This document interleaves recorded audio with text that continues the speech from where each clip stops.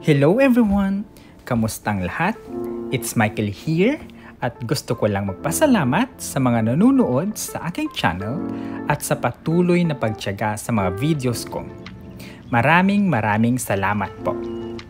At maraming salamat din sa mga subscribers ko at kung hindi ka pa nakasubscribe, pa-click na ang subscribe button para naman updated ka sa latest at sa mga susunod na videos ko. Ito naman yung mga bugis ko from ICU na nabuhay na pero hindi pa repotted. And as you can see, they are continue growing and growing kahit na nasa plastic na balot pa sila. At iba din kasi yung ginawa kong method ng pagpapasingaw sa kanila which I think successful naman. And kita naman sa mga dahon nito. At kaya ko naman pinakita yung mga buhay na propagated bugis ko dahil related dito sa ating topic for today's video. Dahil ang topic natin is kung paano mag-harvest ng bougainvillea cuttings from ICU at ano-ano ang mga dapat gawin. Sa harvesting, hindi lang pala prutas at gulay, kundi pati bougainvillea cuttings din. Itong nakikita nyo ay itinanim ko last July and nasa 1 month na silang naka-ICU at hindi pa natatanggal yung plastic. Usually kasi, 3 weeks ay may ugat na ang mga yan. Pero lately, diba, sobra yung pag-uulan kaya na-delay yung pag-harvest. Pero I think after a month is also the best to harvest din. At itong mga itinanim ko ay from the pruning and trimming na ginawa ko sa mga bugis ko. Minsan kasi nasasayangan akong itapon kaya ginagawa ko is tinatanim ko na lang sila.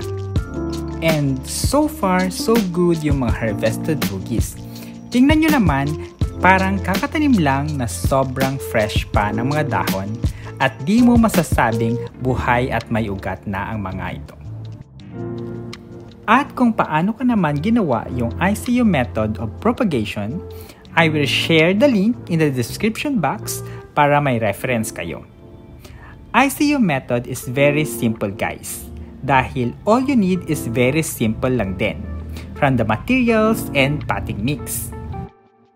And all you have to do after planting is to wait. At i-make sure na hindi na-disturb yung mga cuttings para mas tuloy-tuloy yung paglabas ng mga ugat nito. At kung makikita nyo, itong 4 na bougie cuttings, yung 3 ay wala pang ugat at kailangan pa ng mas mahabang panahon para makapag-ugat at yung isa naman ay wala na talagang pag-asa. Dahil sa bougie propagation, hindi natin masasabi na 100% yung success rate dahil may mga cuttings talagang matagal magugat at hindi tumutuloy and namamatay na lang. So, itong nakikita nyo, ito yung mga successful na nabuhay at nagkaugat. So, out of 21 na boogies, there are 17 na nabuhay. So, ano ang next step na gagawin ko para sa 17 na nabuhay? Una, i-prepare ko yung lagayan nila by putting bulok na rice hull. Ang pinaka-purpose ng rice hull is maging media ng mga magiging ugat pa ng bugis habang nag-aantay na maging stable ito. Habang tumatagal kasi, dumadami yung ugat ng bugis at kailangan nila ng support para sa ugat na pagkakapitan. At the same time, doon na rin sila kumukuha ng water and ng ibang nutrients. At dito ko na rin gagawin yung partial na pagpapasingaw ng bugis dahil tatanggalin ko na din yung mga rubber band na nakapalibot dito. At mag-aantay muna ako ng ilang araw bago ko unti-unting tatanggalin yung plastic para hindi mabigla yung mga bugis. At iwasan na lang muna na directly natatamaan ng sun ng matagal lalo-lalo na sa tanghalik tapat. Better to put them sa lilim but bright area pa rin.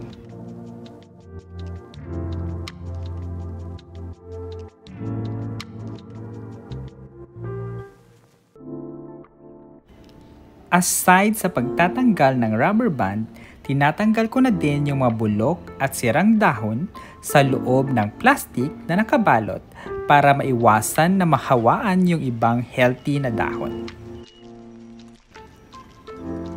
This is a must guys, kasi dahil sa mga bulok na dahon, dito nakukuha yung mga iba't ibang sakit ng ating mga bougainvillea. Lalong-lalo na sa mga maliliit at hindi pa stable na bugis. Mahahalin tulad ito sa kamatis, diba? Pag sa isang basket ng magagandang kamatis, pag may isang bulok doon at hindi naalis kaagad, eventually yung ibang kamatis ay nabubulok din. Another tip is, wag nyo munang didiligan ang mga bugis, lalong-lalo na pag medyo basa pa ang media, para maiwasan ang root rotting. And another tip at pinaka-importante sa lahat ay ang pagiging patient. One thing natutunan ko sa pagtatanim ng bugis or sa kahit na ano pang bagay is maging matiyaga. Matiyaga dahil hindi naman agad-agad nabubuhay at lumalaki yung mga bougainvillea, and it takes time din. Kaya kailangang maging matiyaga. At samahan mo na rin ng sipag.